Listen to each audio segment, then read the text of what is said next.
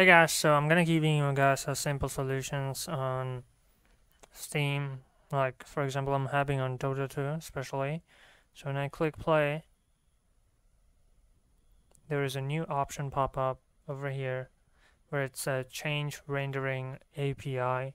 The game has detected that changing the rendering API to direct3d 11 should increase your frame rate. So if you press yes, it will pop up again. If you press no, you can play the game. So I'm just gonna play now, and also I'm just gonna quit the game, and I'll show you how you fix it until it stops. So there's two solutions. You can try to re-download the latest DirectX version, or the most effective one is go to properties, make sure this not spinning, wait until it finished spinning, then right click and go to properties, and click set launch options.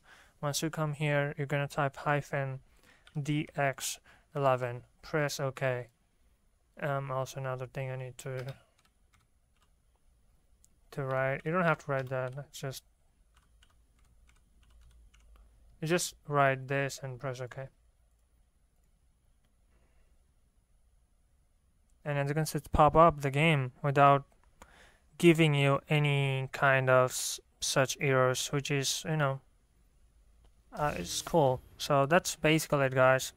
If this would help you, please do subscribe to my YouTube channel. That will be much appreciated. Thanks for watching. Have a nice day.